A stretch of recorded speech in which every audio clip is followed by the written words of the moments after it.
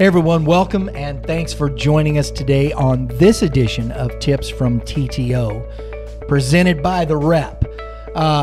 As always, I want you to follow us on Facebook at Red Earth Productions LLC. You can also follow the tax office at the tax office on Facebook. Check out all the social side. I know Megan, if you're looking for a connection on LinkedIn, check her out on LinkedIn. I know we're on LinkedIn as well. We've got you've got a page on LinkedIn. I too, do. don't you? Yeah, it's directly linked to Got lots of stuff going on there. Make sure you make that connection. Follow our pages on LinkedIn and Facebook. Got some great stuff coming up.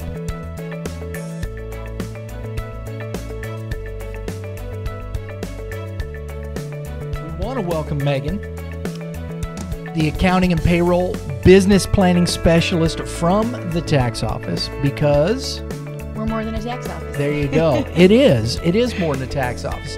And we're discussing the latest blog from TTO, addressing the challenges facing micro and small business. So we're going to talk about our third challenge listed in our blog, business growth and time management. Big ones. They're huge. Yes. They're the top 5. Big 3, top 5, give or take. So there's like 10. Because everybody wants business growth. Yeah, no one wants to sit and do nothing. But all of a sudden, sometimes it's just like, I don't even have time to get to everybody. I don't have time to get to everybody. Yeah. Yes. So first thing we want to talk about is setting goals that are achievable, yeah? Yes. Setting a goal that is you can set 3-year or a 3-month, a year, 3-year, 5-year, but set goals that are achievable for you right now. Yes, we have business plans. You have a 5-year plan, 10-year plan, but you have to get the goal set in the month first before you can get to that 5-year plan. You get ahead of yourself really easy. Yeah. And I think when you're setting those goals, you're looking at, how do I want my business to grow? Absolutely. To where I understand by the time I get here, I know what I'm going to need. And really working toward those things. Right. Yeah. Growth can happen too fast to where it actually hinders your business. It can stifle your business where you're not ready from a financial standpoint. You're not ready from technology standpoint. You don't have enough staff to handle that business growth. So taking your time and growing that and setting that foundation is going to be better in the long run. Yeah, because if you don't have the infrastructure in place as your business grows, it can actually hinder you. It can be disastrous. It can. It can actually shut your business. It can shut your business down. Yeah. That's the reality of it. So you want to, it can, we're not trying to scare anybody, but you definitely want to take your time, put that business plan in place, put the foundation in place. That way you don't grow too big to where it hinders you in the long run. Right. Yeah. And these are all things that, as a business owner, I'm a business owner, right? Yeah, I work for the tech, but it's a small business. It's a micro business. So I see those pieces of that puzzle every day. And everybody is dealing with these things, and you work with small to medium-sized business owners all our structure. the time. Every day. You're looking at micro business. You got those. In every situation, you're seeing that every single day. Every day, aren't you? yes. Yeah. So our next point is, as your business grows, how do you adjust your budget and tax planning opportunities? I think tax planning always needs to be part of the conversation. What does that look like at the end of the year? Do we have, what's our profit? What's the tax bill going to be at the end of the year? I think that's huge. Always paying attention to that. Adjusting your budget, as your business grows and you see that bottom line and you're showing that profit, utilizing that money where it needs to be, not what you want, what you need at this point. That 5-year, 10-year mark, you might want to, upgrade something, but right now putting that money where it goes, knowing that you're, it's going to create that future business growth versus that right now future business growth. When you're talking about the tax planning, how quickly should you be, as we're in tax season right now? We are full-fledged tax season. So right now, as you're looking at 2021, right? Right now, always paying attention to that. So as you're doing your taxes and your whatever tax professional you're using, right? Absolutely, yes. You should be talking to your tax professional about 2021 and what you see here and how that's going to go into the next year. Yes? Absolutely. From a business standpoint, we're already 6 months into, 9 months into 2020 from a business standpoint. Your marketing plan should be in place. Your budget should be in place.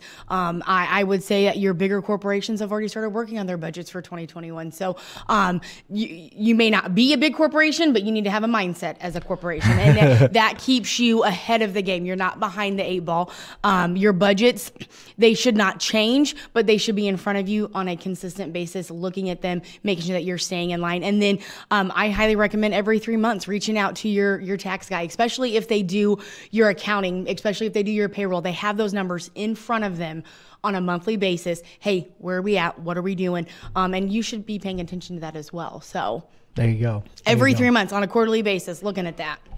So the last point we want to talk about here is time management, delegation, and making decisions about the tools you use for your company. Right. As it grows, how the dynamics that are in that. So, and time management and delegation are 2 big factors in software. Yes.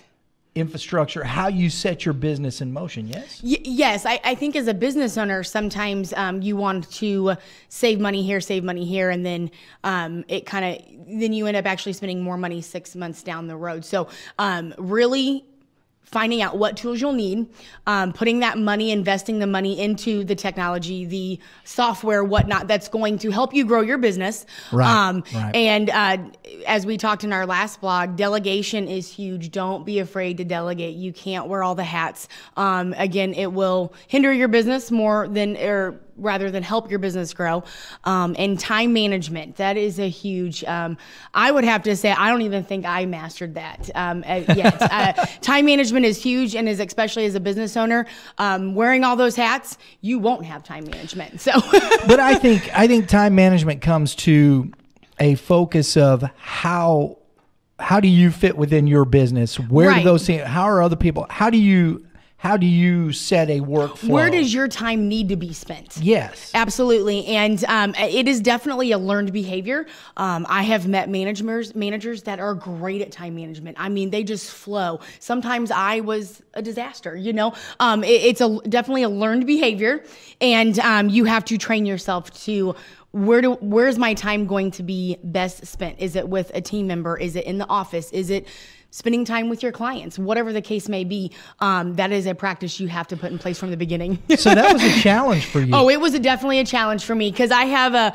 a very I don't want to say chaotic. I don't have a chaotic, but I'm very bouncy, and I have to focus into, this is what I have to do today. I'm a list maker. That was part of my development training. There you go. I had to make a list every day and make sure that list was done, so I kept myself focused. And that's how you manage your time. That's how I manage my time. Some people, list overwhelm them. They can't work with lists. They have to kind of just find a project and run with it. But finding out what's going to work best for you and putting that practice in place will help you with time management. There you go. So, and as your company is growing, the tools you choose, software, whatnot, sometimes though, do you make the right decision just in software that manages time, or do you look at outsourcing sometimes? I mean, whichever is going to work best for you. There are companies that don't outsource it. It works best for them with the software that they use, and they're able to time management that within themselves. Outsourcing, it definitely takes a couple of hats off. So finding out what works best from you from the beginning will help you with, in that future business growth. But outsourcing is not a bad thing. I think sometimes business owners look at that, well, I can do that. I can save money there. Well, you're hindering your business in the long run. Right. Find out what you can outsource or what you need to outsource and what you can do. Yeah. And then work with that outsource together, be a team together. Just because you outsource something, whatever, your taxes, your payroll, your marketing, whatever the case may be, doesn't mean you're not, look at it as you're partnering with them. Yeah. You're not giving it to them. You're partnering with them to be better. You're working with them, not for them, and they're not working for you.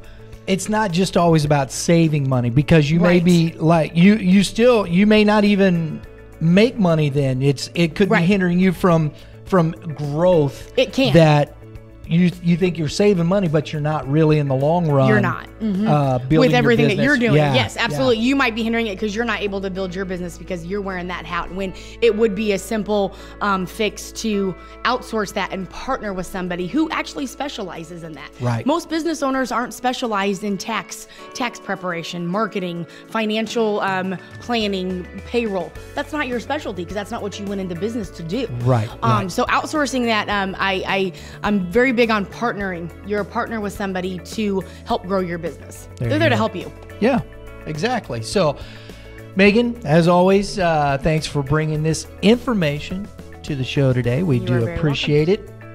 There's some great tips for everyone to use. These this is information that can help you with your business. We hope you find it helpful. And if you find yourself overwhelmed by all this information, remember, you can follow the tax office on Facebook at the tax office. You can check out the web at www.thetaxoffice.com. And as we say, it's the newly designed. It's really pretty, so check it out. There's lots of great information and more to come too. There's going to be resource pages, lots of numbers, anything that you might need for your business. So keep checking out. There's more to come. There you go. There you go. We hope you learned something today. And remember, since 1984, we're more than a tax office. You folks have a great day.